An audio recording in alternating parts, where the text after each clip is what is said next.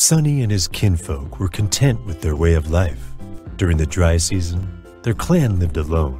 They hunted whenever they chose, gathered an array of plants, told stories, and took part in debates. In the rainy season, they united with the rest of their tribe. They formed a temporary city, feasted, held dances, and played games. They could have lived like this forever. But a strange and foreign people had ideas of their own.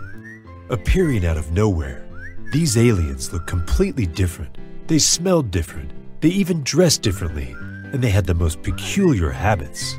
These people didn't live with the earth. They exploited the earth, imposing monocultures and intensive farming. They weren't content with their lot.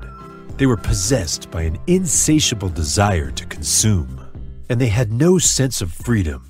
They were beholden to a never-ending list of outlandish concepts, things such as hierarchy, patriarchy, monarchy, monogamy, God, punishments, ownership, inequality, money, work, and tax. Sonny and his kinfolk faced the toughest decision in their history. They could wage war on these imposters, but the enemies were strong. They had killed hundreds of thousands of indigenous people. They could flee, but these imperialists would surely follow. They would push them into the sea, the mountains, or the desert. Their clan needed another solution. But what could it be? Could they negotiate with this violent foe? Could they form a pact? Could they create a kind of alliance?